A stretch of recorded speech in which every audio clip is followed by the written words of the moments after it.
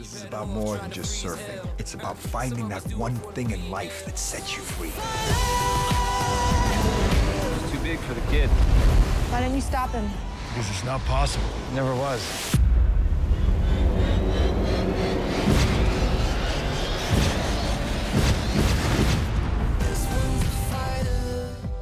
What was it like living this beach lifestyle? I mean, actually, like I said, this is not what we had in Santa Cruz at all. There's no beach there. It's point breaks, it's cliffs, and then water.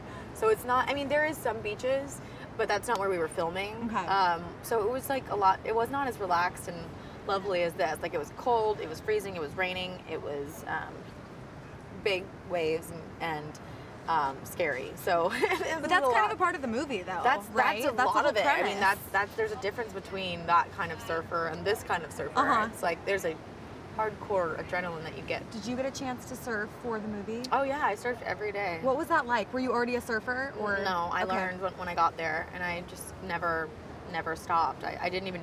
I just was like very natural for me, and I just fell in love with it. So tell me a little bit about your character, Kim.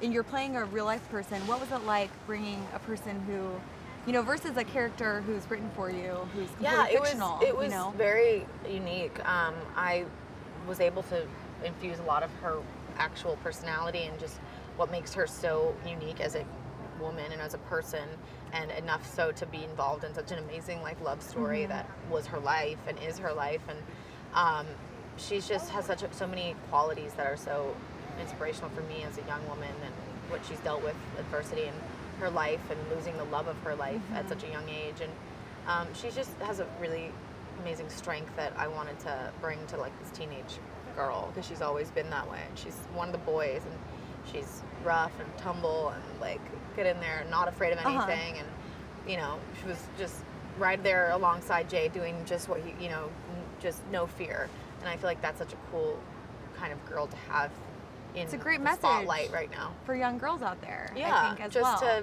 to abandon vanity and just live your life and not care what you look like, not care what you weigh, not care what boy likes you, just be yourself and learn things about yourself, you know.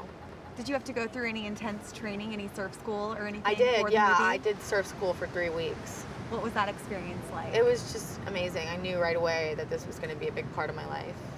And I mean, you've already been through some incredible training for the Hunger Games, of course. Yeah, I was already in good shape from the Hunger. Thank God. This came after the Hunger Games, right? Okay. Yeah, right after. How would you sort of describe each of these experiences head to head? How are they different? How are they similar? Oh man, the Hunger Games is very high stress, hot, sweaty, physical contact, training, gyms. I didn't see the inside of a gym while I was doing this movie. I was in the water. This was your gym, right? This was my gym right here. And I got in better shape than I've ever been in my entire life, and I'm so bummed that I don't have that body anymore, than I ever did in any gym. I mean, this is a workout. I was doing it 4 hours a day, every day.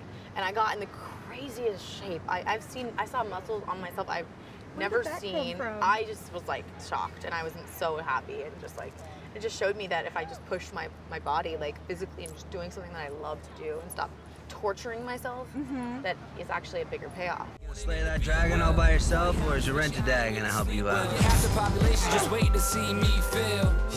is about more than just surfing. It's about finding that one thing in life that sets you free. It's too big for the kid. Why didn't you stop him? Because it's not possible. It never was.